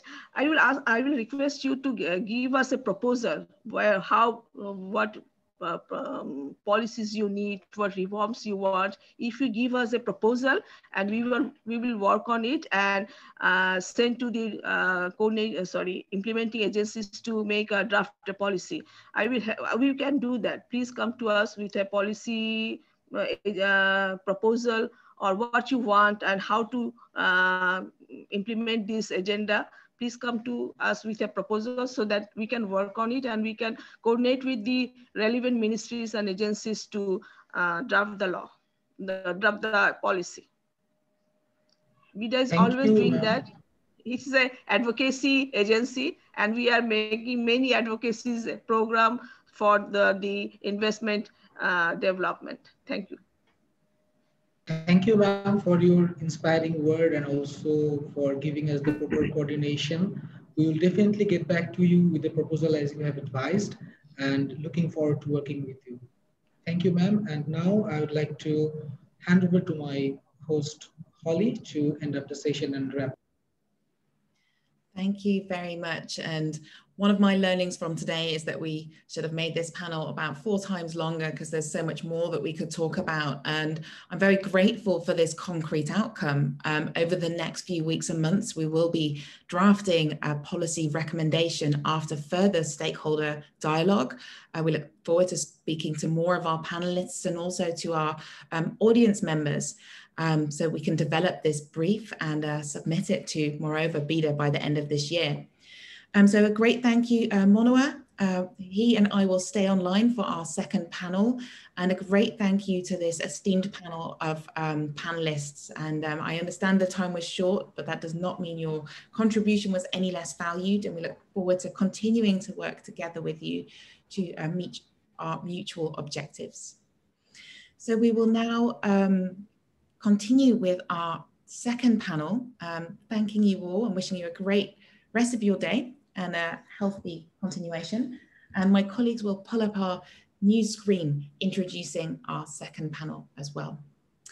So we will now be discussing what are the barriers that we've identified in relation to scaling circularity. We heard from the team at Reverse Resources and at GFA what initial results we found, the billions that can be saved by recycling just the post-production waste. We haven't even started to explore what the post-consumer waste opportunities could be, but we've also highlighted several challenges that we feel need to be addressed. So I would like to introduce our next group of panelists. We have another 6 esteemed contributors to today's event. I'll start with Jeremy Opritesco. He's the Deputy Head of Delegation and Head of Politics and Trade at the EU Delegation in Bangladesh. We have Mr. Fayaz Rahman, the Director of the ERMI Group, a manufacturer representative. Luke Henning, the CFO of Circ Recycling. Masarat Quada, the Regional Stakeholder Engagement and Public Affairs Manager at the H&M Group. Major General Mahmoud Nazrul Islam, the Executive Chairman of Bangladesh Export Processing Zones Authority, BEPSA. And last but definitely not least, Nishat Shahid Chowdhury, the Program Manager of the PAC Program within the International Finance Corporation. A great welcome to all of our esteemed panelists. And again, thank you, Monoa, for joining me for this second panel today. I'll give my colleagues a moment so that they can welcome all of our panelists. Here we go, to the meeting. And I would like to start us with a question again to our manufacturer representative. Mr. Fayaz Rahman, can you share from your perspective what barriers you have faced while perhaps segregating waste for recycling or planning to scale recycling capacity? And if you have barriers, perhaps you also have solutions in mind that we can help you with or what you need. Hello and good afternoon. Firstly, I'd like to thank you for giving me the opportunity to be here. Actually, we started our process, our journey with cotton recycling with reverse resource partnership with reverse resources about a couple of years ago. As such, for segregating, we haven't faced much challenges. As you know, there are other informal local barriers that we have to go through. We have had hiccups in the process, but we've tried to manage our way across it. So there are some additional costs involved though, in terms of space management, as well as human resources, which is required for the segregation. So in this regard, if we look into, look for a solution, I think a policy support which supports incentives for people who are recycling waste would be helpful. Incentivizing and formalizing the structure of as a new revenue avenue for the industry. If it's a formalized structure, maybe the informal barriers would be not hampering our process by that much. And also, we had some limitations getting waste out of EPZ. So we tried to get direct export to recyclers. In the future, if we are actually planning, if the way things are going, if more recyclers start setting up locally, then we need some policy support in that regard when waste will be transferred to the recyclers. Currently, I believe there's about 15% VAT that we have to pay to move waste out of EPZ. And lastly, I would say the policy reform of waste generation limits, that has been a challenge. I think BGMEA is already trying to address this, and it's in process. Hopefully this will work out soon. It does, the current policy that's there, it does not actually add up to the actual waste produced. So that's my opinion on the solutions. Hopefully that helps. Thank you very much, and very concrete. Perhaps I can hand straight over to you, Monoa, to reflect on the waste limitations that Fayaz referenced, and then also for the second question as well. Thank you, Holly, and good afternoon, Masharat Apu. Good to see you after a long time. So H&M is one of the sustainably growing fashion brand, and more importantly, this particular brand is strategically very important as long as Bangladesh apparel industry is concerned. And we have seen that H&M is also as a brand coming up with pledges in the area of circular economy. So as a practitioner in Bangladesh and also acquainted with sustainability, how you see that H&M being able to find out the opportunities? Does your company also looking into investing or scaling up circular economy in Bangladesh? And how can we actually together get a greater awareness that we have often talked about? Over to you, Masha. Great. Thanks so much. And thanks for the opportunity to participate today. As you mentioned, we are extremely optimistic about the role that we can play, and how not just the role that we can play, but how this whole sector can transform to have a much more positive impact on the environment. We have committed to being climate neutral as well as climate positive. By 2030, we aim to be climate neutral, and by 2040, we aim to be climate positive. In addition to that, we have specific goals with regards to circularity. By 2030, again, our goal is to use 100% circular or sustainably sourced material. So this is a really important piece of how we think we can reduce environmental impact in GHG. In Bangladesh, this, of course, as many of you will know, is a very important sourcing market for H&M. It's a strategic market. We've been here for many decades, and we plan to be here in the long term. So this is a market we're committed to, not just in terms of our suppliers and the factories from whom we source. We realize that actually a lot of the challenges that are faced are at a larger level and at the policy level, especially when it comes to topics like circularity. So there's 2 or 3 things that we're doing. One is within our supply chain. We're really trying to drive improvements. We have partnered with the Global Fashion Agenda. Before that, we had partnered with Reverse Resources. We're trying to really drive improvements at the factory level so that our suppliers are segregating their waste properly. That waste can then be transferred on to recyclers and stay within our circular production system. In addition to that, what we'd really like to do is take the learning that we're getting at a factory level to influence what's happening at a larger level with both stakeholders as well as with policy partners. I think the point that was made in the previous session about needing to put in place a comprehensive circular economy policy was absolutely spot on. Because at this point, this is very new for Bangladesh. And what we have to understand is how to make changes in a sustainable and scalable way. Another point that resonated from the first session was that actually recycling has to be as competitive as virgin resources. So it's around fixing the whole system. I don't think we can fix one particular small bit of it. What needs to be looked at is the whole comprehensive system of stakeholders and how to make this work so that it can happen, the changes can be sustainable.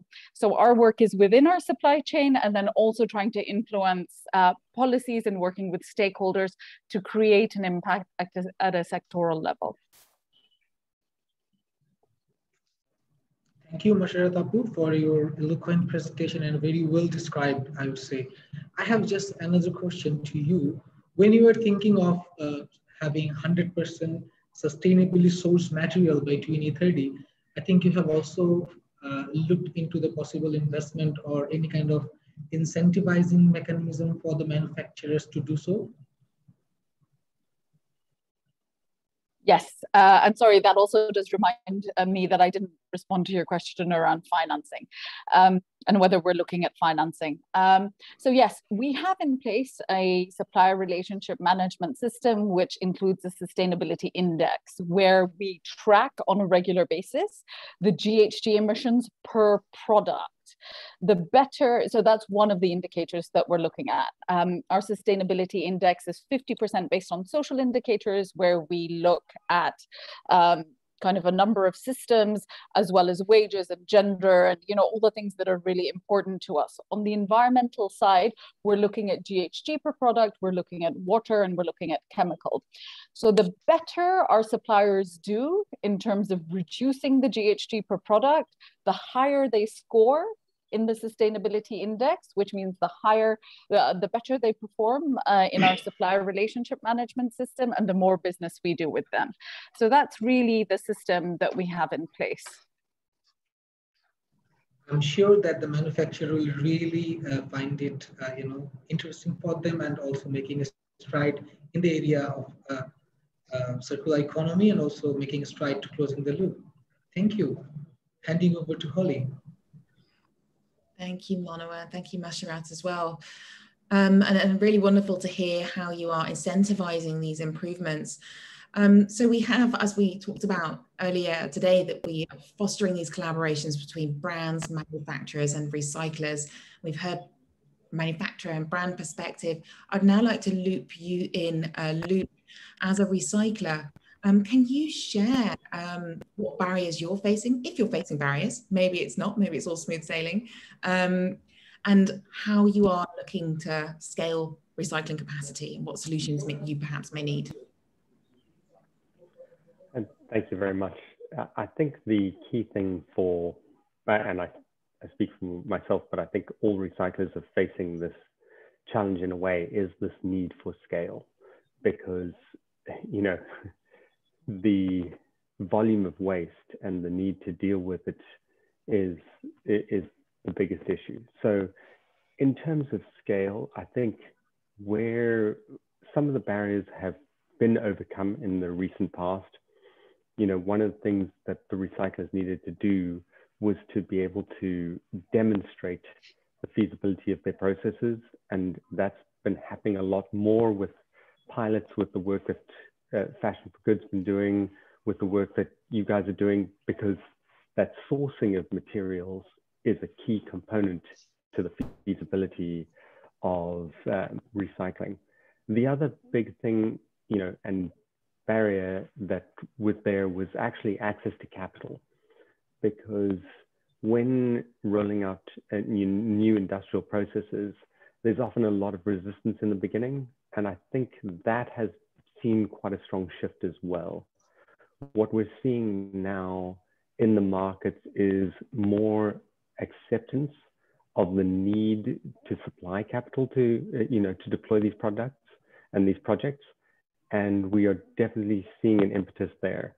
I mean, most of the chemical recyclers, you know, were only able to really successfully, you know, do their first major round of funding 2 years ago in a lot of ways, because brands, funds were not actually, you know, investing really aggressively in the space.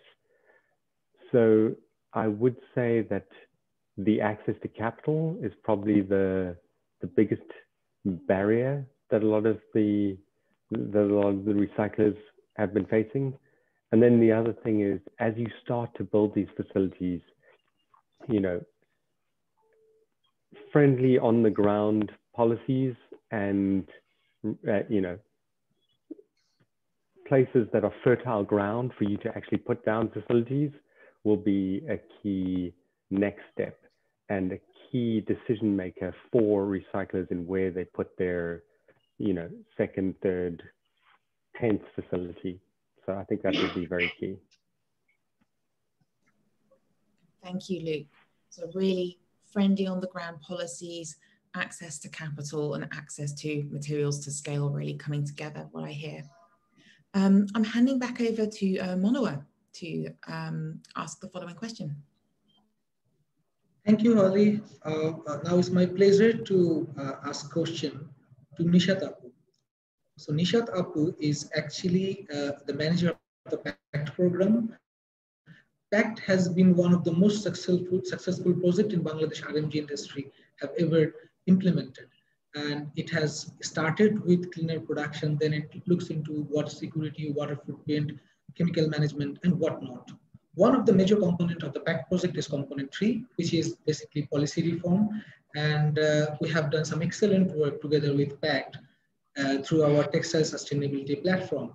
So with your experience, Nishat, can you please explain that what do you find that the policy should be addressed to, you know, popularize or make more available circular economy in Bangladesh from your experience and from your perspective? Thank you. Thank you, Manohar. First of all, I would like to thank the organizer for inviting me. I'm very honored. And this is a very timely discussion. And what needs to be done, if you say, I think this is very important that we need to have a sector-specific dialogue platform that that we already have developed, and it's called Textile Sustainability Platform. The co-chair is BGMEA, and it is managed by Build. And this platform basically, it's a public-private platform, and where the stakeholder collectively generates the information and identify issues and develop evidence-based recommendation to support advocacy to the relevant government counterparts. And now, to stay competitive in the market, especially in the global market, the transition to circular fashion is one of the important thing. And I echo with Luke and also Mustafiz's mentioning about need for scale. This is very, very important. Right now, the discussion is about production, the waste. We also post-consumer waste we need to also think about. And also want to mention that Bangladesh government is in process of developing EPR, that is Extended Producer Responsibility Guideline. That is very, very important for post-consumer waste. And now it is the time to really think about to include textile in this guideline. And let me share a couple of experience, especially for PACT. It's almost like IFC. We are engaged with this industry for many years, like starting from 2010. And it took us long time to raise awareness. Raising awareness is very, very important, and educating the industry, and as well as demonstration project is very much important. And we do have strategies in place, a strategy in place, especially the 3R strategy, which is in place. And what needs to be done, we need national guideline. Pre and post consumer waste, national guideline, roadmap, and an action plan. These are three things that is needed. And why PACT is very successful? Because we were able to have some champions in the project. They were doing, they were ahead of everyone. And these champions were spreading the words and our approach and the benefits, especially the financial and environmental benefit. So you also need champions, you need demonstration project, and also technology suppliers, low-cost technology suppliers, multiply tested technology options should be in the market. And just to mention that PACT, this program, we have also established a textile technology business center in place, whereby they generate knowledge about best practices and also do business-to-business linkages with the industry. Thank you. Thank you, Nishatapu. You have correctly pointed out about requirement of a national guideline. So can we expect that the TSP could take it forward, maybe? Monar, many of the stakeholders who are present, that we have started, TSP is in place, as well as we are also parallelly running another dialogue that is on post-COVID recovery of RMG sector. So through this discussion, there were 3 areas identified to help the sector to recover. These 3 areas were access to finance, sustainability, and diversification. So we have already completed discussion on diversification, which focused on market, sector, and product diversification. That's done, and the recommendations are in place, and we have handed it over.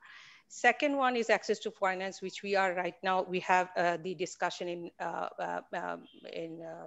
May, and we hope to finish that dialogue by end of June. And the next will be sustainability. And under the sustainability discussion, we can definitely talk about this, especially on the pre and post, if you consider that pre and post waste management of textile waste. Thank you, Nishatapu, for your commitment and also leadership in this particular domain. So we'll be looking forward to work with you. Now I would like to hand over to my colleague Holly to take over the session.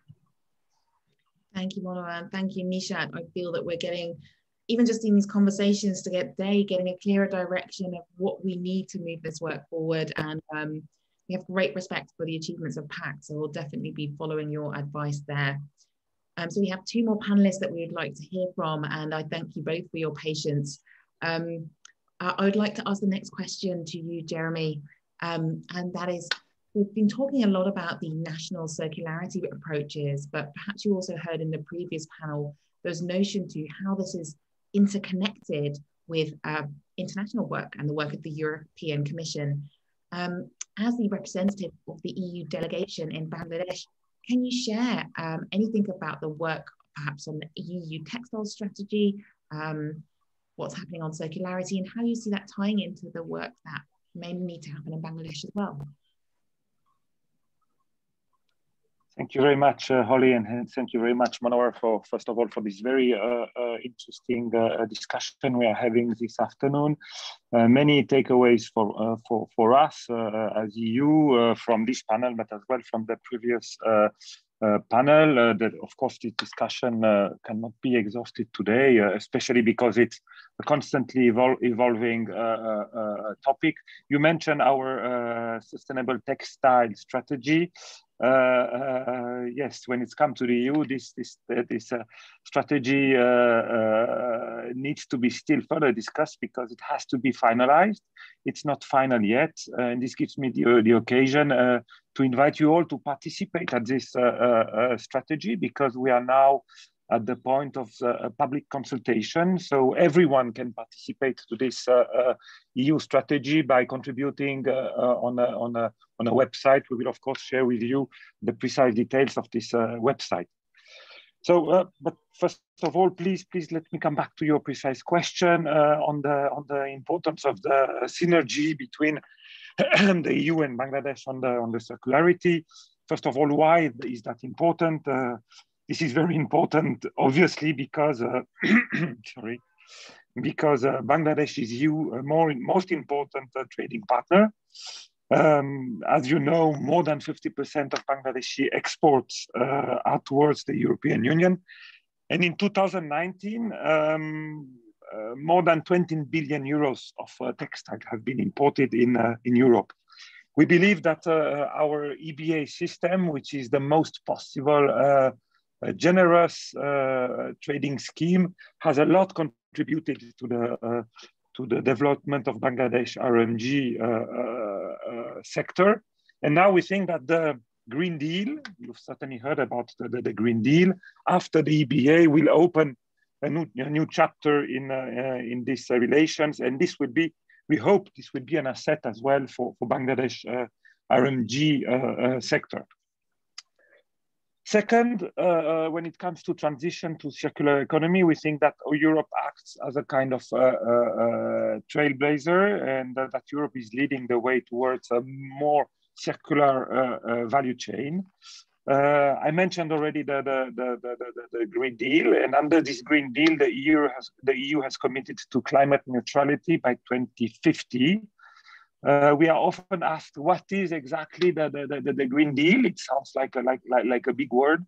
What I can first say, what we generally say, is that what the Green Deal isn't. So the Green Deal is not an environment policy or a climate policy. It's much more than that. It is a policy for the whole economic model. It is mainly a more circular economic model.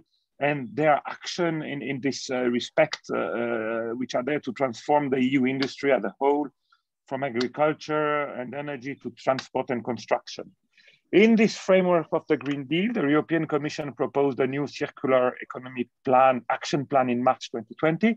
And in this, sorry for another framework, in this framework, the EU has proposed the EU Sustainable Textile Strategy that you mentioned, Holly, just before. And the aim of this strategy is to incorporate circularity and sustainability in all stages of textile and garment value chains. That's exactly our topic.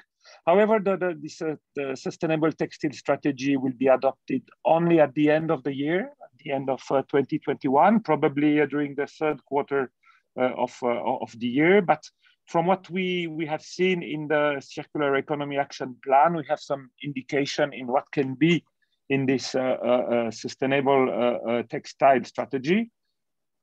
One of the measures will probably be a new sustainable product framework that includes eco-design requirements for textile products. I cannot give very specific details on that because, as I said, this strategy is ongoing. We are drafting it, but this can be labels, for example, which are indicating to the final consumer in which precise factory the item has been produced and if the item is recyclable. This framework, this strategy also could include requirements for producers to contribute towards the recycling and treatment of the textile waste.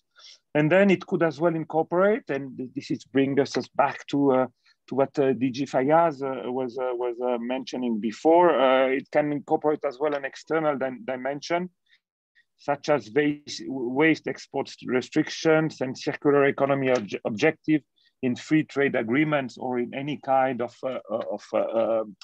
preferential tax schemes.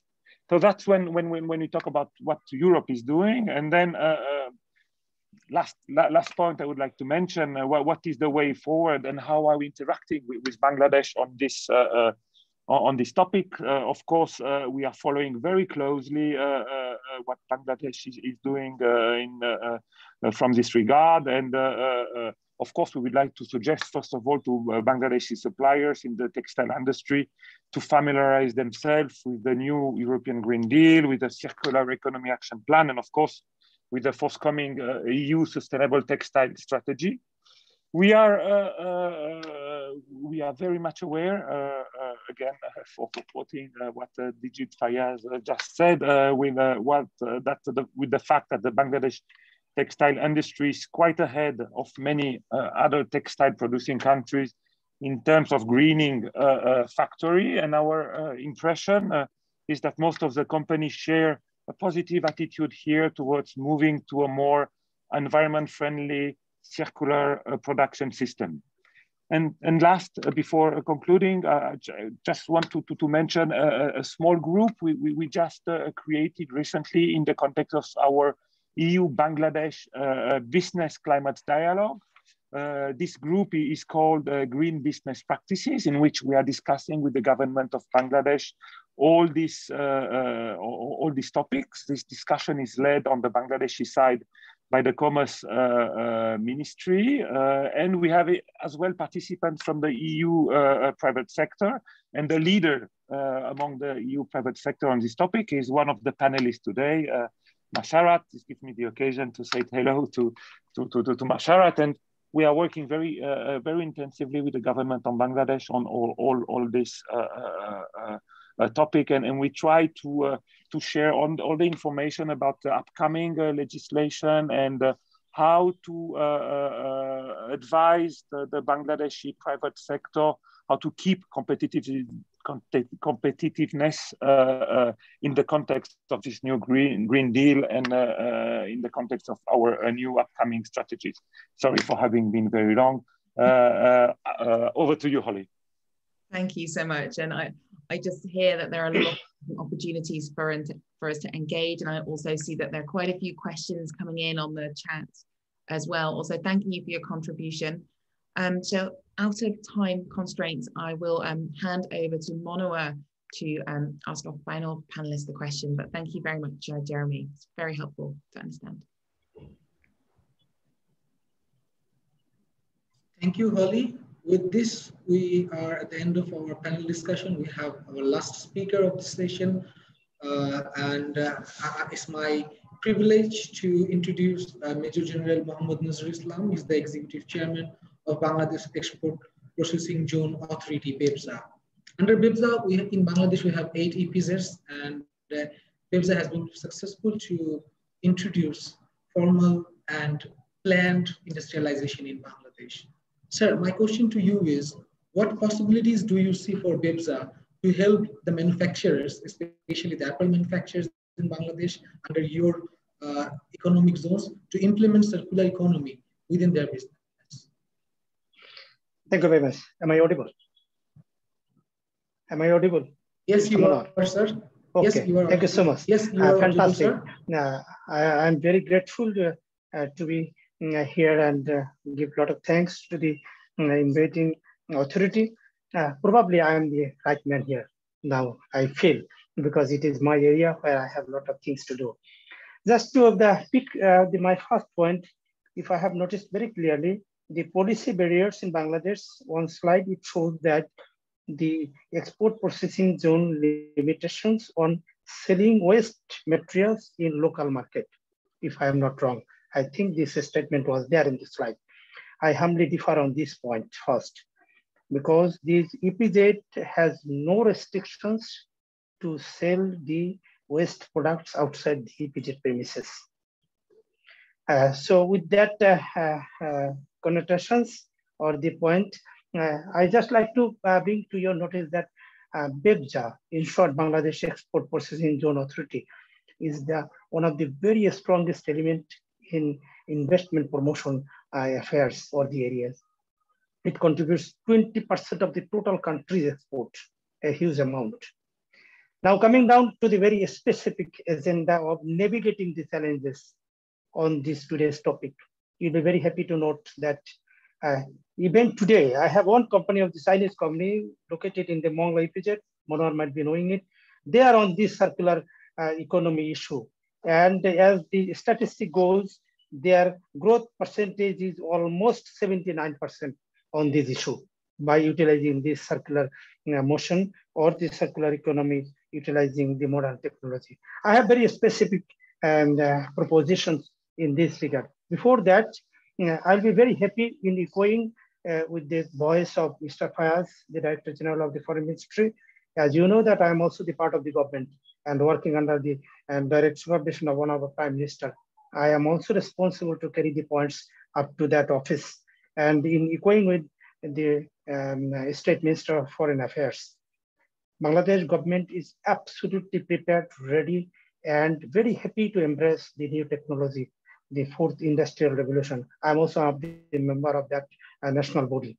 So let us to be very confident and clear that with the appropriate projections and discussions, I think we can make the hurdles liquidated and can move further. My specific propositions on this, that whatever the method we adopt, we must consider that the nation will find its own interest. In this sector, absolute collaboration is required. What is that collaboration means? I have 4 or 5 points on that. I think absolutely a research-based proposal to be given, highlighting the issues like the stakeholders. You know that the waste, centering the waste issues, there are a lot of industries directly and indirectly has grown up. They are earning their bread from out of that. So the research must address all the stakeholders, the linkage of economic circularity that keeps those people tied up into the knot. And then funding the alternatives to rearrange the surplus workers, how they will find their job. If we are putting the new industry, new technology in force in the name of circularity, what will be the disposal of those people? So the research must get into those issues first. This is my first point. Second point is the modalities of migration from linear to the circular. Will it be too fast? Will it be too slow? What is the capacity of a country like Bangladesh? What is the people behind it who will get it done? So the modalities should come to the second issues, the migration modalities in accordance with the technology at hand and the operating capability of the country that we will be using, particularly in Bangladesh. But I assure you, the EPZ is quite capable to handle and take all the issues together. Third point is the financial assistance from our partners. It was discussed deliberately. My very specific concern is scope, systems, conditions. It has to be very clearly defined so that the recipient then can grasp it and can implement it on the issues of the financial assistance from the developing partners or the partners, those who are associated with their business. Third is the training of the workers. The man behind the gun is very important. I was educating myself for last few days on the circular motion because it is a very fantastic area to be within. So I feel that we have to train our forces. As you know that we are enjoying the population dividend, but yet to really grasp the full technological skill. We are yet to be very, very proficient on this use of this machine. So here the training part comes in. You have also discussed the sensitization of the entrepreneurs, consumers. Yes, a comprehensive plan has to be there. But with regards to BGMEA, as I am representing this organization, as the Bangladeshi people, those who are connected here, they very well know that it is easy to be implemented here within this economic zone because things are very transparent, very systematically. Probably if I'm offered or given the technological and all other financial or other assistance, I will be able to take the flag in the front and show as a footprint in this field. Then 6th point is the unilateral agreement or the partnership policy, the win-win situation, or what will be the apportionment of the benefits, who will get what. This has to be the bottom line of the interest-based policy, that is unilateral agreement between all stakeholders. And my last point is the technology transfer. The technology, whether the very, very sophisticated technology, could it be placed here? Is it the appropriate time, or we should take the middle on and should go on? So that had been my points to navigate the challenges for scaling the circularity in the fashion industry or the industries that we are talking about. Thank you very much. If anything needs to be clarified. Thank you very much, Major General. And I appreciate having a clear overview of the points that we can work on and the opportunity to continue working together to further scale circularity and do it in an inclusive way that distributes value across all the actors, includes workers, includes upskilling. So very relevant points that you're sharing with us, and thank you again. So I am afraid that we are at time, so we will have to end this panel and transition to our closing remarks. A great thank you again to all of our revered panelists and to my co-host Monoa. We know you have so much more to share with us on these topics and hope in the near future that we have the occasion to continue these conversations with you. So thank you again, and my colleagues will now be transitioning us over to our final slides and our closing remarks. And so for that, I would like to introduce our last but very not least speaker of the day. Thank you also for your patience as we go through today's program. We would like to introduce Swapna Bhowmik, who is the head of country at Marks & Spencer's Bangladesh office, for her closing remarks. And I'll just give a moment. Oh, there you are. Welcome, Swapna. Thank you very much. Just give me one sec. Of course. Can you hear me now? Perfectly. All right. Thank you very much. And I also wanted to say that I'm really, truly humbled and honored that you made me a part of it. I think as we can see as individuals, as company, and as government, as nations, I think we are navigating an unknown path. And very interestingly, what we have seen that in our earlier days, the challenges that we have actually faced, now we are turning them to opportunities. And we have seen that the leaders in different organizations and nations, they're just coming together and bringing those brilliant ideas, how we can scale up and not only just safeguard and bring innovations to the situations or the unknown path that we are actually facing. Now, hearing in the sessions and the panels, I think three things definitely came up. Obviously, the collaboration, innovation, and scaling up. So in terms of the collaboration, I think if we have heard the Honorable State Minister, he was very, very clear about the collaboration he is talking about and the support that he is talking about, and bringing all the brands together, connecting all the dots is going to be one of the key things to making it a success, no doubt about it. And I think we can see a sheer commitment and positivity from every corner is just because this is the industry and this is the area that is going to probably, keep the whole industry going. I mean, if you look at every sector of Bangladesh, actually just literally depends on garment industry. So I think there is a sheer commitment that we can actually see. So bringing all of them together is going to be one of the key factors for the success. And then the second thing is innovation. We have to innovate with these ideas that came up from every corner, and then how can we communicate that with each other is going to be one of the critical things, probably to make it, a sustainable and a successful process for the future. And then scaling up, that end-to-end comprehensive scaling up process is going to be another critical area that we need to work on. Now, very interestingly, what I wanted to say is that change is not easy, and it's never easy. And I'll give you a very, very different example of this change, which I'll connect that with circularity later. As you know, in Master Spencer, we have got this our Plan A commitment. And we definitely always not only just wanted to Bangladesh business successful, also wanted to make sure that we make a huge difference for the community and the lives of the people.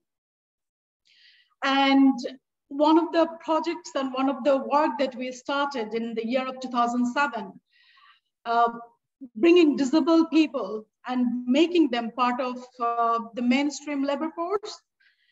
And when we started that, the challenges and I wouldn't say negativity, I'll just put as challenges that we have faced from different corners.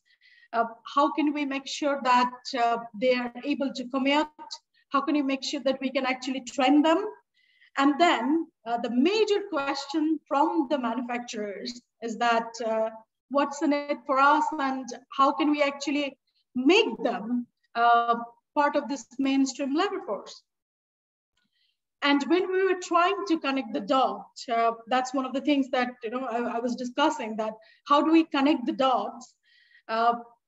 When we were having this whole conversations with the manufacturers, the local government there, and then the CRP, the organization that we wanted to train those disabled workers, what we have understood that when you bring all of them together and try and communicate the benefit and what's in it for you, and just not from in a sympathetic point of view, rather than just how can you make them a complete mainstream force, because it's about 10% of the total population is actually physically challenged. And then we have seen that when we can completely train them and appoint them in the factories, okay, when they have seen that they can actually be even better workers than the regular workers, because their absenteeism is not there and they are way more efficient than the regular one. We have actually showed that to the industry that they can be way more efficient after the training, and with the support that the manufacturers have provided, getting them to the factory, making sure that they have got that ecosystem for them to commute. We are able to now, employ, with the support of the manufacturers, about 3,000 disabled people under the mainstream workers. And while we became the part of this circular fashion partnership, we were thinking that, how can we make it a success as well with the partnership that we have with you? And that we were taking back all the learnings that we have actually, taken, and the things that we have learned delivering that absolute fantastic, 3,000 disabled workers coming to a mainstream workforce. And when we were talking with the manufacturers, we knew it's going to be a success, because I think in Bangladesh, the way we have adopted, we have got this huge forward thinking manufacturers where we have actually showed the example that we can actually lead by the example. I think the Honorable State Minister have mentioned that, you know, and then BGMEA President have mentioned that as well, that we have got this example of bringing the green concept, okay, bringing the highest number of facilities and absolutely starting from the scratch. And we knew that when you can bring everybody on the table, when you can bring or make that supportive ecosystem, you can actually make this one as a success as well. And this one is, this circularity is going to be a great success, because the learning that we had from this previous works that we have done, again, the same thing, the same challenges when we were facing making that whole denim sustainable, bringing those machineries, you know, eliminating those PP spray, making sure how do we consume less water. And those learnings actually came hand in hand. And then while, as I said, just connecting all those dots and bringing the right partners is the key. And then when we were talking about, when we did this proud partnership and talking with the manufacturers, we faced the same set of challenges and questions as well, that, you know, what's in it for us? And then the local system that we have in place, how sustainable this is going to be. And then when you kind of like try and understand the scale of opportunities that you have, because with this current scenario that we are facing, cost is going to be one of the biggest challenges that we are facing. The manufacturers will face, the retailers will face, the government will face.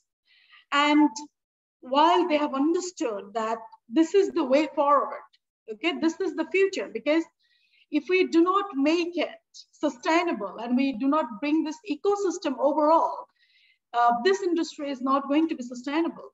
But as I said, in Bangladesh, we have got the right mindset and the forward-thinking manufacturers, the supportive government, and we have seen the commitment from different sectors that they want to make it a success, because this is the way forward, and we want to make this industry sustainable and end-to-end. Circularity is going to be one of the key things that we have to address and take those learnings. And this platform could be a fantastic platform for knowledge sharing as well, because one of the things that commonly doesn't happen, that, you know, we have got our different best practices in different organizations, in different platforms, but we do not share those knowledge, and we do not come across probably sharing very well about those best practices that we have, you know, in place and making a difference.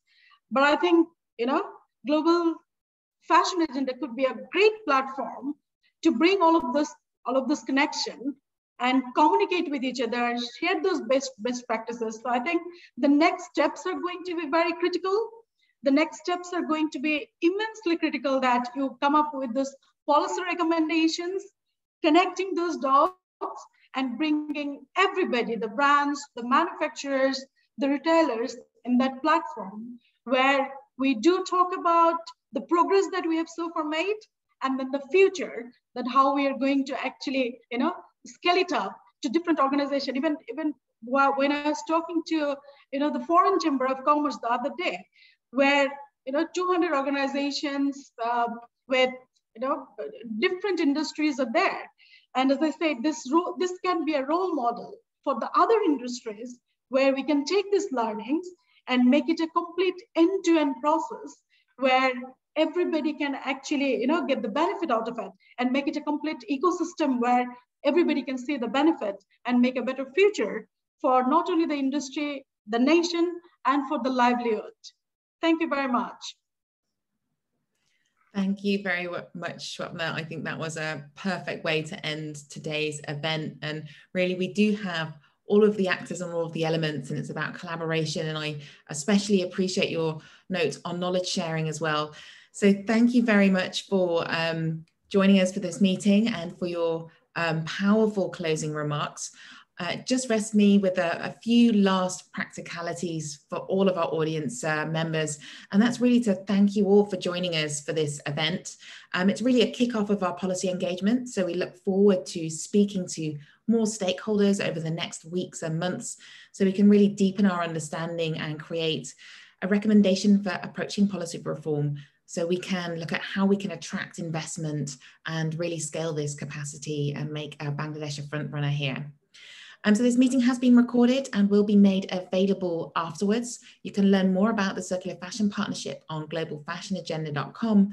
And if you have any questions that weren't answered today, please feel free to reach out to me and my colleagues at cfp@globalfashionagenda.com. So on behalf of the CFP team and all of our representative organizations, we want to extend our sincere thanks for joining us today, and we look forward to working together in the near future.